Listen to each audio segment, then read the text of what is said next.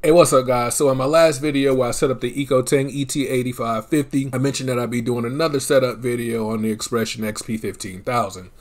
So the XP15000 is a wide format photo printer that uses 6 colors and was a replacement for the Artisan 1430 printer. It costs $349 and it prints 13 inches wide, so it's a great alternative to the more expensive EcoTing ET8550 or the EcoTing ET15000. It's also a lot easier to find. At the time I made this video, I was able to find them online from multiple retailers, which is good because we're about to get into those big money holidays like Halloween, Thanksgiving, and Christmas. You can also use these printers for DTF transfers, but we're going to be using this printer for sublimation, so let's get into it. First thing we're going to do is take it out of the box and set it up by following the instructions on the Start Here guide up through step number 4. We'll load up the printer with some regular copy paper, and then we'll set up the Wi-Fi on the printer. Okay, to set up the Wi-Fi, we're just from the home screen, we're just going to arrow over to the Wi-Fi setup. I'm going to hit OK. We're going to hit OK on Wi-Fi recommended. Just going to go ahead and hit Start Setup. I'm going to select Wi-Fi Setup Wizard. I'm going to let it search for our network. And after we find our network, we're going to select our network and enter our password. So it's found our network.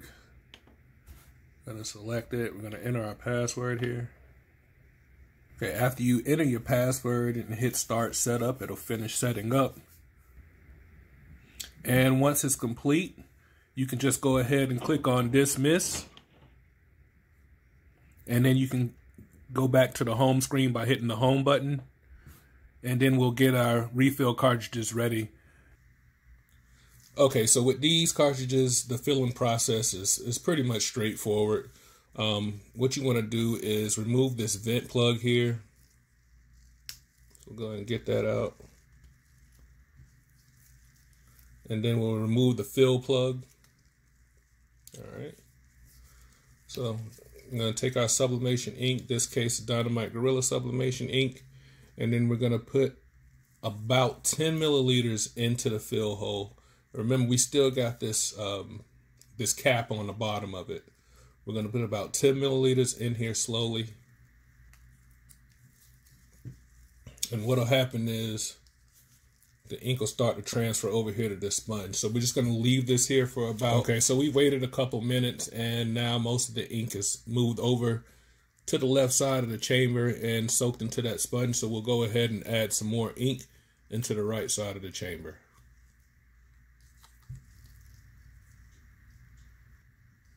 All right, so now that a couple more minutes have passed, we'll go ahead and finish topping this thing off so it doesn't look like it's going to fall any further than what it's already done.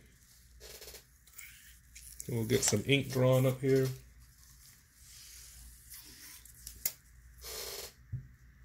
And then we'll finish topping this off. All right, so we finished topping it off. So we'll go ahead and put this fill plug back on it. All right, so that sponge is completely soaked now. And we went ahead and topped off the right-hand side of the cartridge with ink. And now we'll just leave it just like this until it's ready to put inside the printer. Make sure we keep these caps on the bottom. Okay, so once we're set up and we got our cartridges filled and ready to go, we need to go ahead and swap those out. Swap out the original Epson cartridges for the refill cartridges. So we're just gonna go simply to this little ink icon up here. We're gonna click on OK. And then we're gonna go over to Replace Ink Cartridges. And we're gonna click OK again. It's gonna say Replace the ink cartridge. And we're gonna click on Next. So we'll hit Start. And then we'll wait for it to move and get into place so we can change the cartridges out. Okay, so to remove these cartridges from this printer, what we need to do is press on this blue tab here. So we're going to press that in, and then this cartridge pops up. See, we've taken the cyan cartridge out already. Once you take the original cartridge out, you're going to replace it with the refill cartridge. And the only reason I say that, these cartridges, if you look down in there, they have these little screens on it. There's not a nozzle that goes into the cartridge.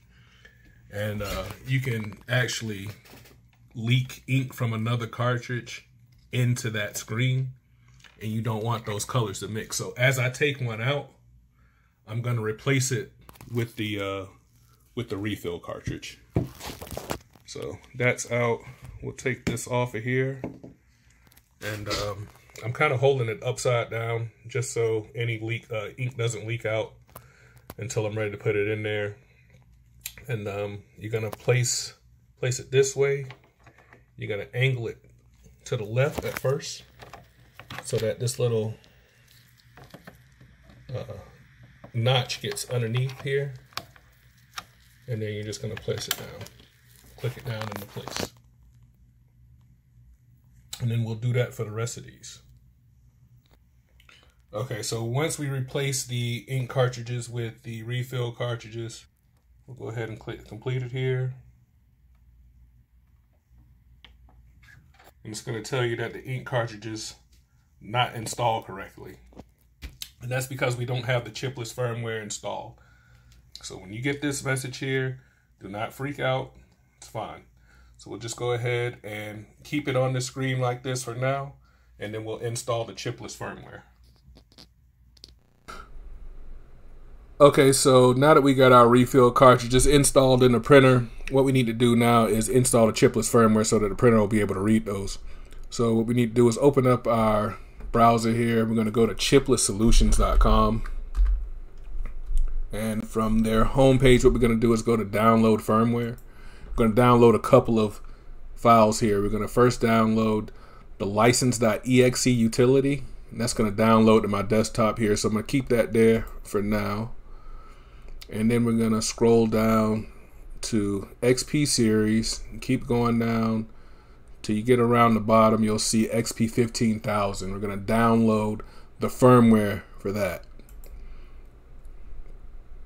So I'm going to save that there.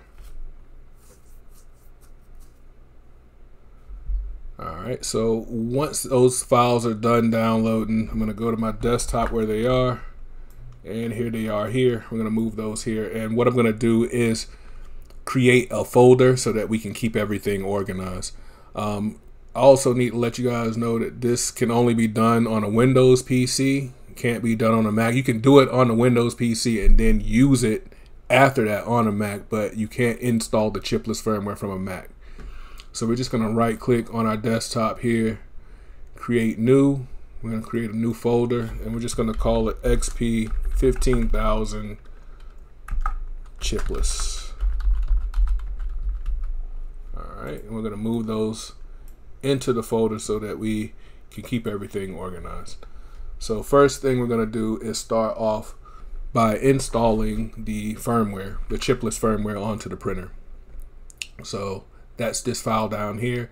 Now these are archive files, so they're files that contain other files inside of them.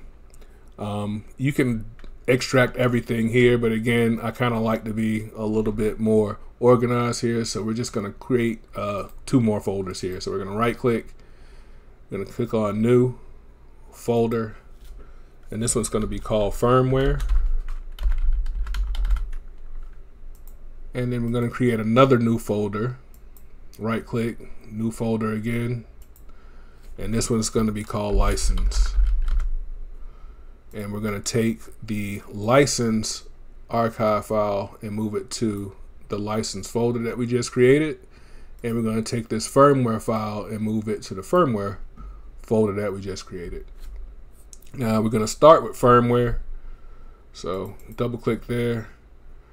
And we're going to double click on this archive file.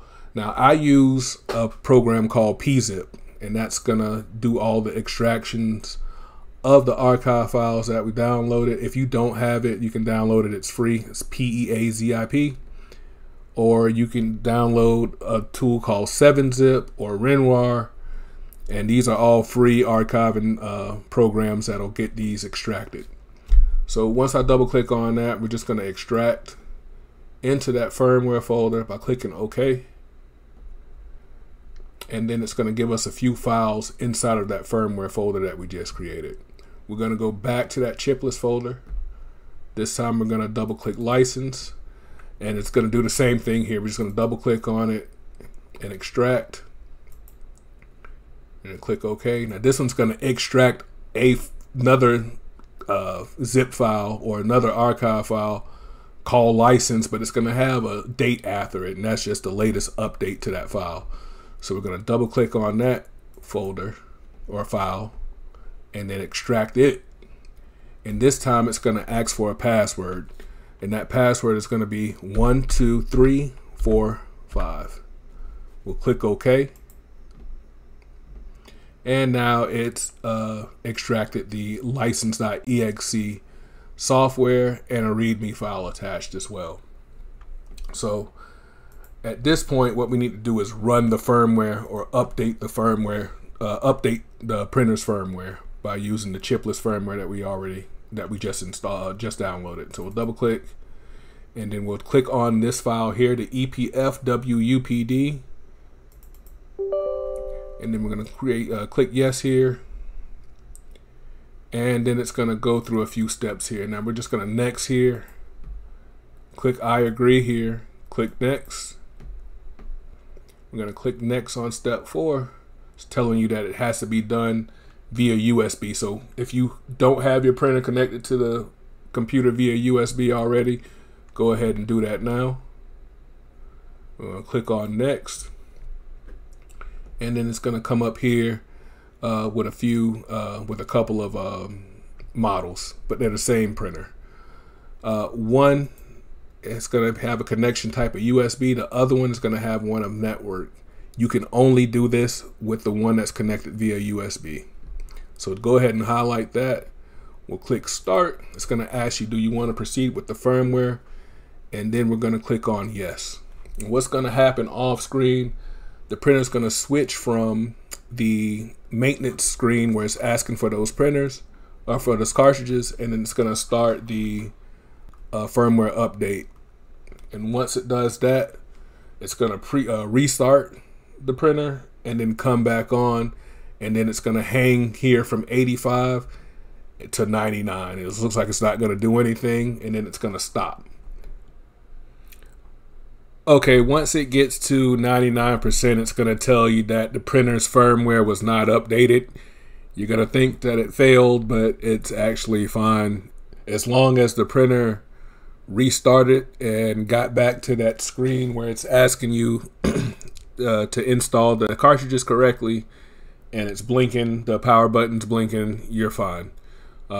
Just go ahead and click on stop at this point.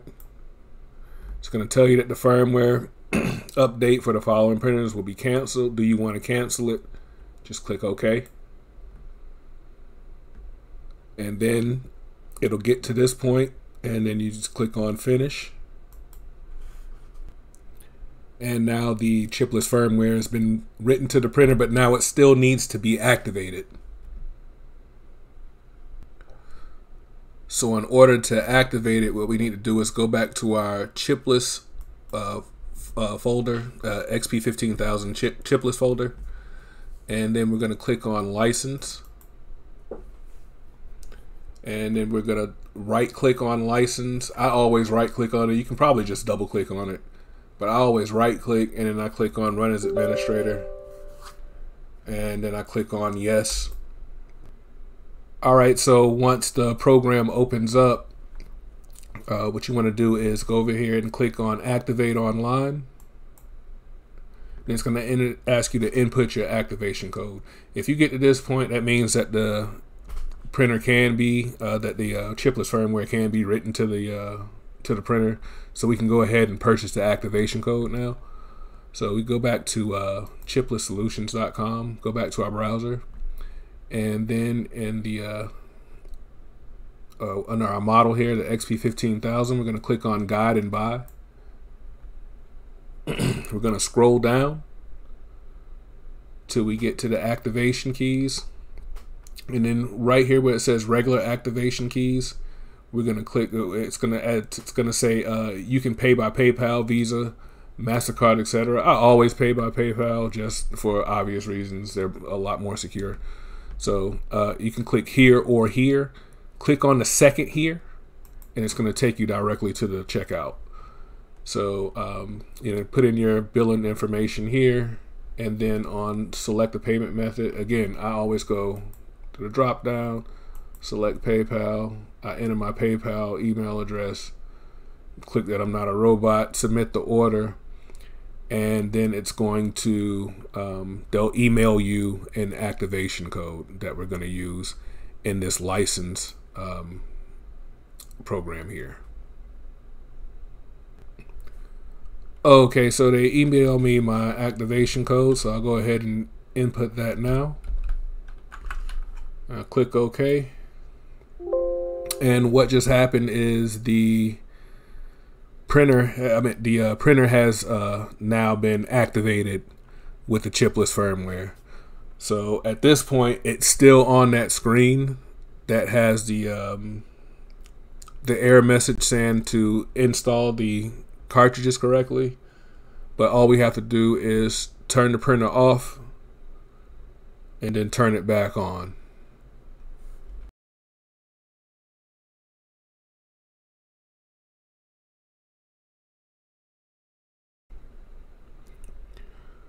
Okay, after you turn it off and turn it back on, the error message should be clear, so we can go ahead and click OK here. And we're going to copy this recovery code here. Right click in this window here. You can either right click in here and select all, then right click again and hit copy. And then we're going to go back to our XP15000 chipless folder. What we're going to do is create a new text document. We're going to right click in this window and click on new text document. We're going to call it activation code.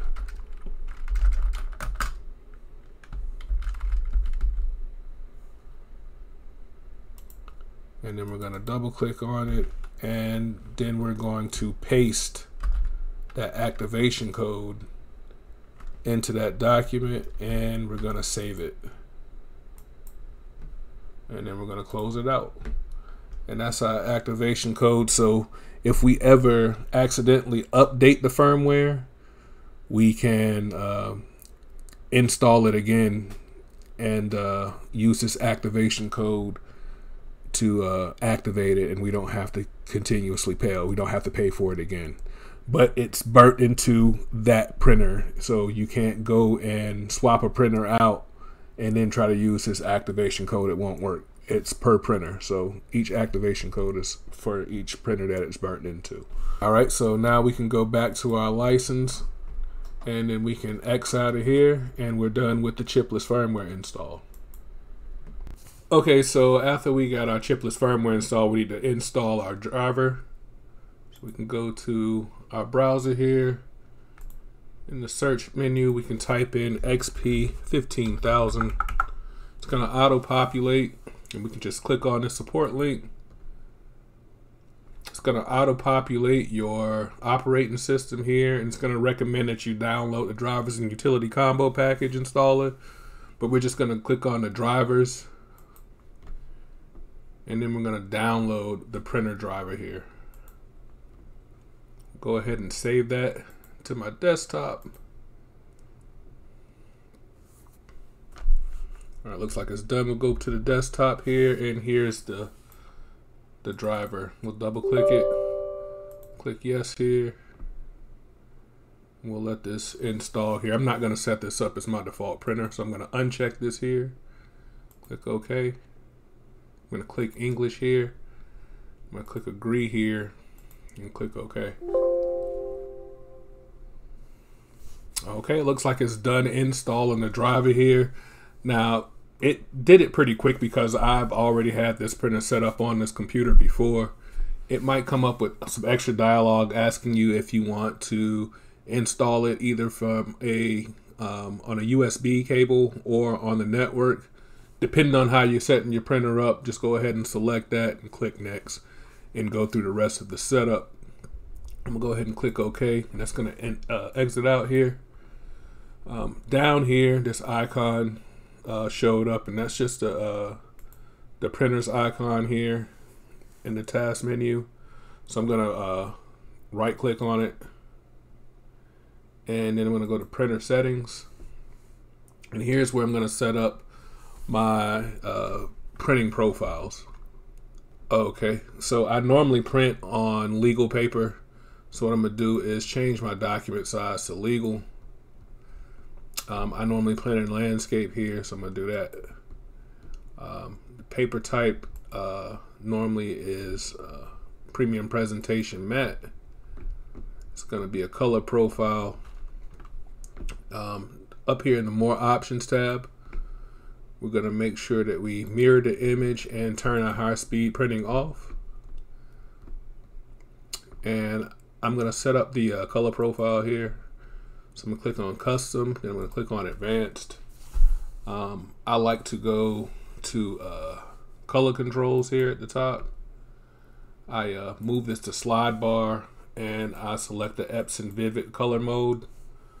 I'll select 2 for my cyan, -20 for my magenta, and -15 for my yellow.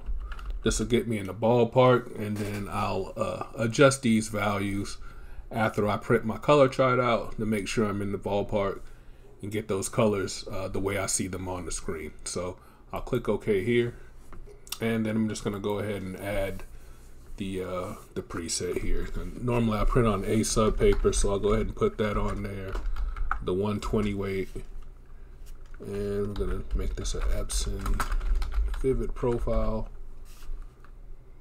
like this, and we can go ahead and save it. That's gonna bring that profile down here into our printing preset, so we can close this out. And when I go to print, I print out of Photoshop, and when I go to print, I'll just click on this profile here and make my prints that way. So I'll click OK. And speaking of, I'm going to go ahead and go to Photoshop here. Okay, and once Photoshop is open, I'm going to go ahead and run a few of those purge files out of the printer. And what that's going to do is help get any of the ink that initialized, help push that out of the print head, and then get all of the sublimation ink flowing through the print head. So we'll go ahead and do that now. So let me go ahead and open up my my purge file here. So we got a purge file directly specifically for the XP15000 that I made, and it's just basically the CMYK purge file, but we added the red and the gray onto the top. So click on print, and then we're going to select the printer that we just installed, the XP15000. Gotta find it on here. Okay, here it is. Alright, so go to print settings, and we'll select that profile that we created. We'll click OK. Alright, so we'll click on print. And just to be on the safe side, I'm going to print another one to come right behind that one, and that'll just to make sure that all the ink is being pushed out. All right, so after we get our purge files printed, we'll go ahead and run a nozzle check and make sure we don't have any broken lines on the printout. And we'll go ahead and swap our sublimation paper in, and we can start doing some sublimation printing. So the first thing I want to do is print out a color chart here, and this will help me diagnose my colors. I can just type in the values here when it's printed out on the substrate, and that'll help me lock in my color. So I'll get one of these printed out.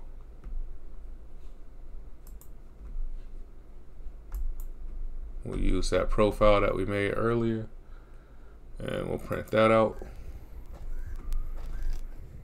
And I'm also going to print out a couple of license plates that I was working on earlier. So we'll go ahead and print out this Ouija board here.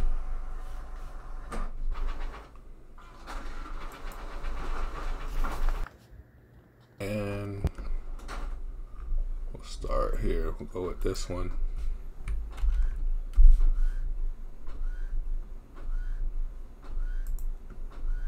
And we're always clicking this setting that we created earlier. So this one's already locked into it. I can just hit OK, hit print.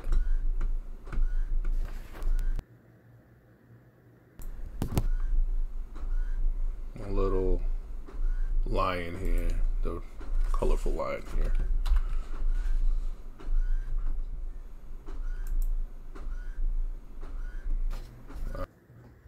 Alright, so we'll print those out, check it out.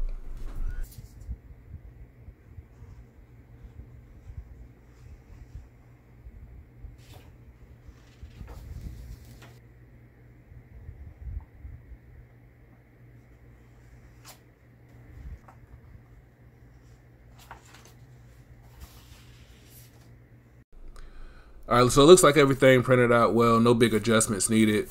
So guys, if you're looking to get a wide format printer or a 13-inch wide printer and you're having trouble finding the other models, or if they're out of your price range, or if you're looking into getting into DTF transfers later, you might want to check out the XP15000. Thanks for checking out the video, and until next time guys, good luck and good night.